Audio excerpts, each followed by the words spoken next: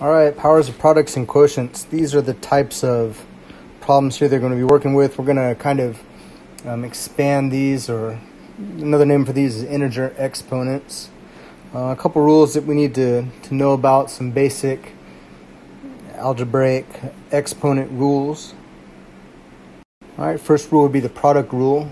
Okay, so that's saying that if you have a to the x times a to the y, that's going to equal a to the x plus y.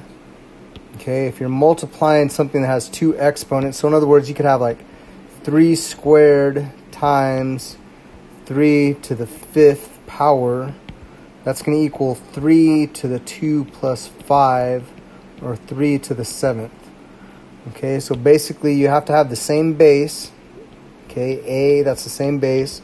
Exponents, they could be the same or they could be different. When you're multiplying them together, that these exponents, you're going to add them together just like this. Okay, 3 squared times 3 to the 5th.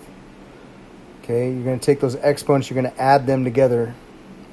Okay, that's the product rule. I suggest writing these out. You're going to kind of be referring back to these as we're going through these problems. Okay, next rule is the power rule. So that's if you have a to the x, and then you're going to raise that again. Okay, you have an exponent, then you have another exponent, that these get multiplied together. So this is going to equal a to the x times y. So for example, if you have, let's say, 2 cubed, and all that is going to be, raised to the 4th power. So here we have 2 cubed, and then 2 cubed is being raised to the 4th power. That's going to equal 2 raised to the 3 times 4, or 2 to the 12th power. Okay, you kind of multiply these together. If you have something being raised and then it's being raised again, that you multiply them out. That's your power rule. Okay, and the last one that we're using for this worksheet is the power of a product rule. So that's going to be your a times b.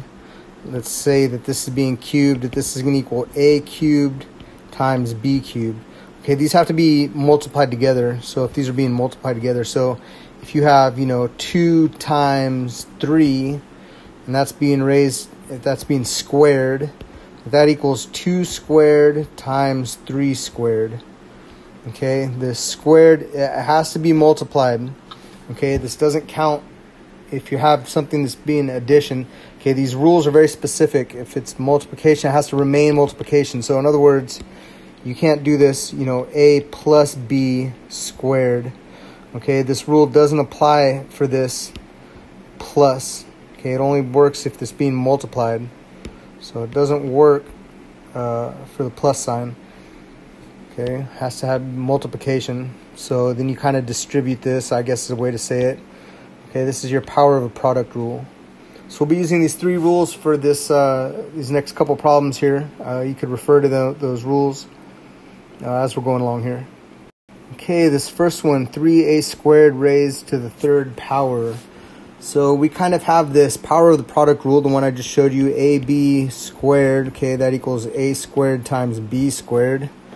Okay, just imagine this here as a, and then a squared as the b. So what we could do is we could say that this equals 3 cubed times a squared cubed. Okay, we're just kind of using this rule here. Okay, we're breaking it apart like so.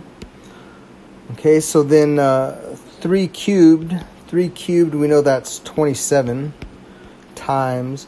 And then we have this, we're going to use this other rule again. So a squared cubed, that equals a raised to the 2 times 3, which equals a to the 6th power.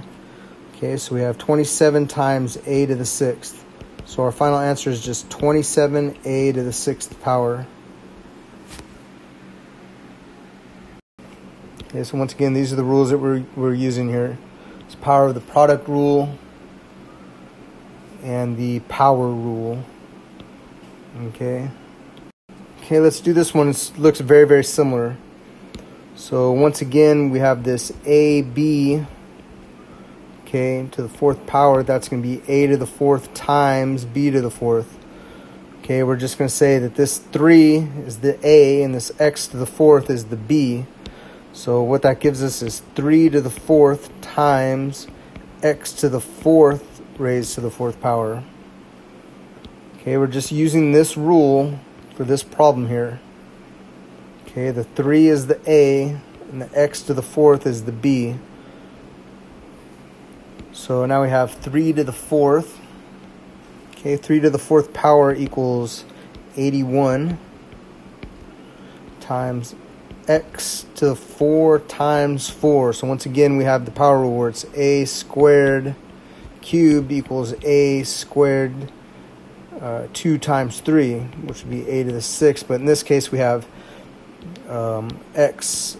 We're using x. So we have x to the fourth raised to the fourth. That just equals x to the 4 times 4, which gives us x to the 16th. So our final answer, we get 81 x to the 16th power.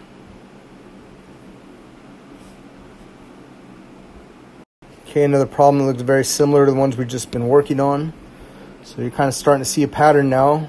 Okay, so we're going to say that this one equals 2 to the fourth times n to the fourth raised to the fourth power.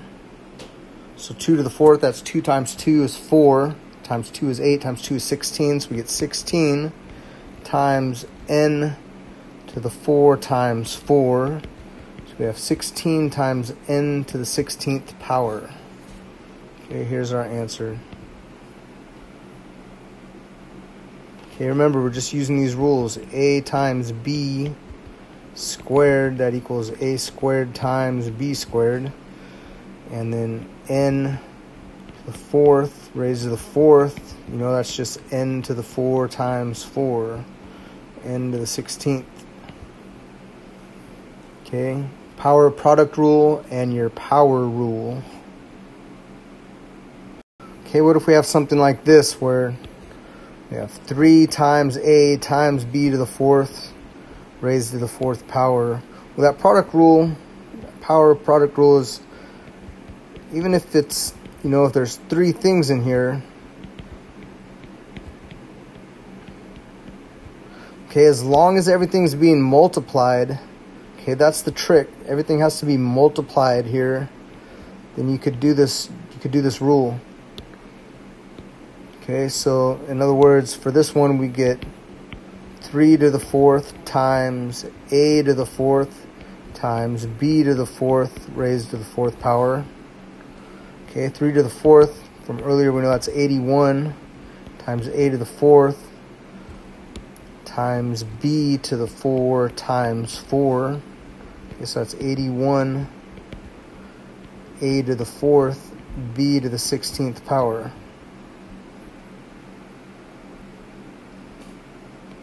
Okay, you see from earlier, this is your power rule.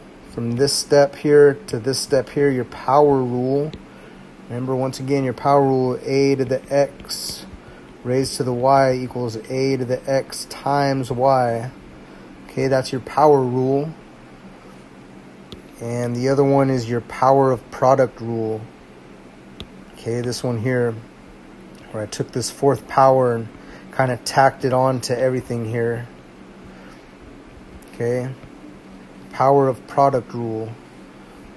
Once again, that's when you have a times b raised to some power, that equals a to the x times b to the x. Even if you have a times b times c times d raised to some power, that equals a to the x times b to the x times c to the x times d to the x. Everything has to be multiplied though. Okay, it doesn't work if they're adding. It has to be multiplied together for this power of product rule to work out. Okay, 2x to the fourth times y to the fourth, all that being cubed. So once again, I was just saying, a times b times c raised to the x equals a to the x times b to the x times c to the x. Okay, here's your a, here's your b, here's your c. Okay, so we're going to say that this equals 2 cubed times x to the 4th cubed times y to the 4th cubed. Okay, 2 cubed, 2 times 2 times 2, that gives us 8. Okay, times x to the 4 times 3 times y to the 4 times 3. Okay, remember your power rule. If you have a power that's being raised to another power, you multiply those together. So here we go, our final answer. We get 8x, 4 times 3 is 12, times y to the 12th power. Okay.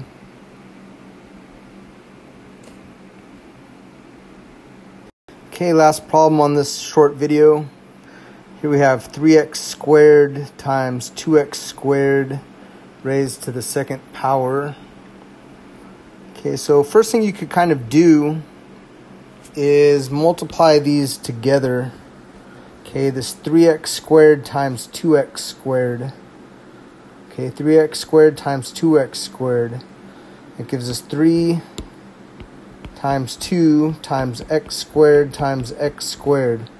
Okay, remember, everything's being multiplied together here.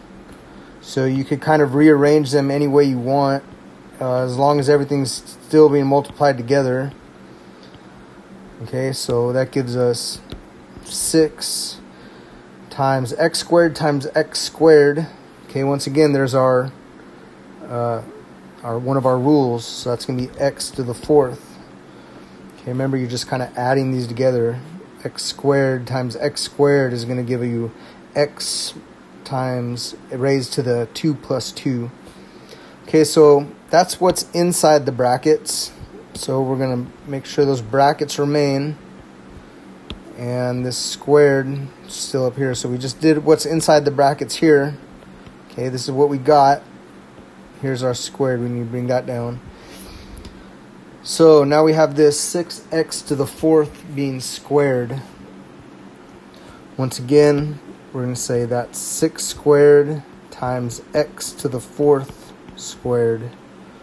Okay, so that gives us 36 times x to the 4 times 2. So that gives us 36x to the 8th power. Okay, final answer. Alright, here's the 3 rules that we use. There's more rules for exponents. We just were using just 3 of these rules for these problems. Suggest you guys write these out.